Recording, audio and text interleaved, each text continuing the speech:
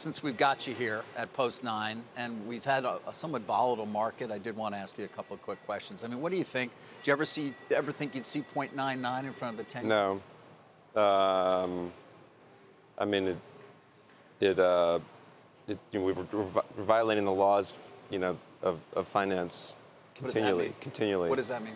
I don't know. We have gone to the longest duration asset and priced it as if it's always going to be this way. And it's been going on for 5 or 10 years. So it's kind of the death of value investing to a certain extent, because the world becomes kind of valuation agnostic. And once you kind of lose your connection to intrinsic value, and what is intrinsic value if terminal value is discounted back at 1%, right? Right. Once you lose that, though, you kind of, as a value investor with a bunch of baggage, you kind of lose your bearings.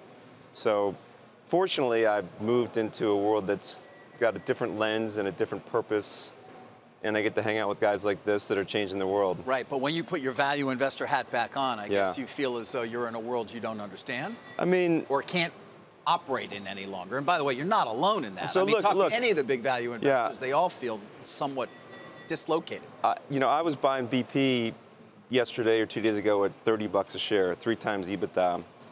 And I'm like, this is ridiculous. It's really hard to get off oil. And the company's done a great job in the last 3 years financially. The balance sheet's fine. They can be part of the solution. They can move to carbon capture and hydrogen and other things with their capital spend to become a company of the future. But I'm sitting here saying, what fundamental, usually I could buy a stock at below intrinsic value and sell it to somebody at intrinsic value, and that's my business. Like, who am I going to sell BP to, really?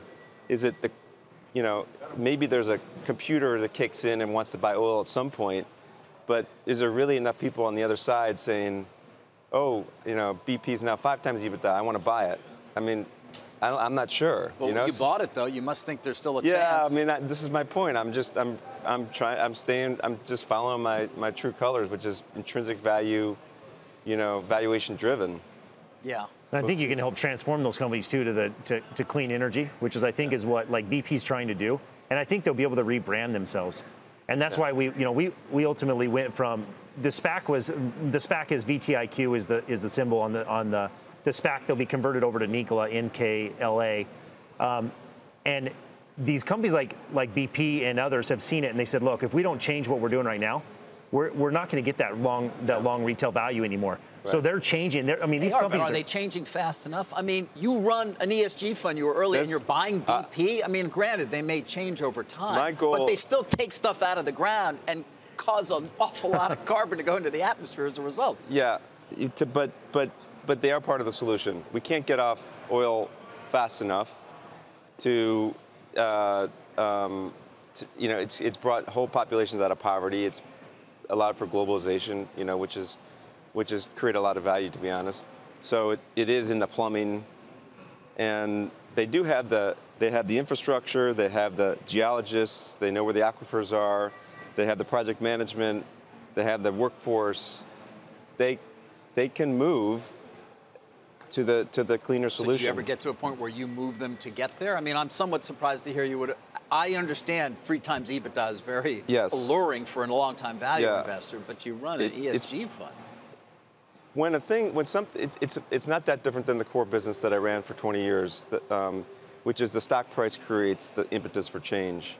And when your stock price gets that low, your existing strategy probably isn't working. And my job as an activist investor in the environmental and social world is to go find them, not to find the new CEO like I did in my old business. That's what we focused on. Do they hit margin metrics, blah, blah, blah. My new activist hat says, let's go find the right investors, right? Let's go, because right now our investors are wrong. They want us to buy back stock, and we're a capital-intensive energy company. Why would we do that?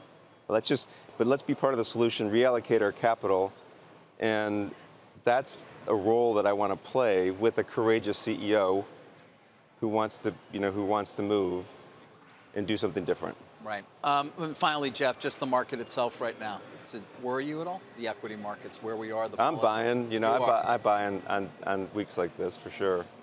just because long term. 3 times EBITDA.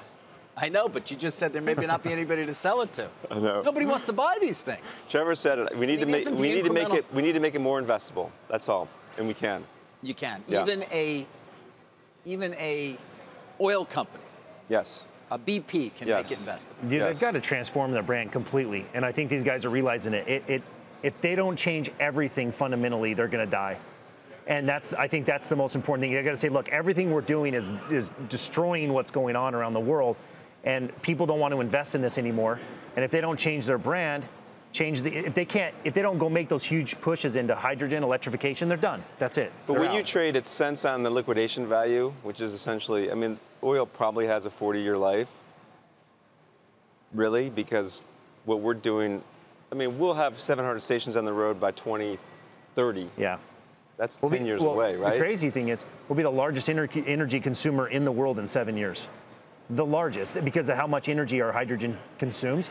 So Nikola will have the ability to affect the energy consumption around the world better than almost anyone.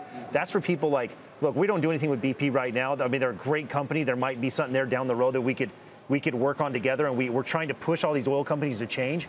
And it's not just them, it's everyone. But we need people to help us. When you're consuming that much energy, you need people that already have infrastructure, have knowledge, have the people, have everything, and we need those people to help us succeed as well.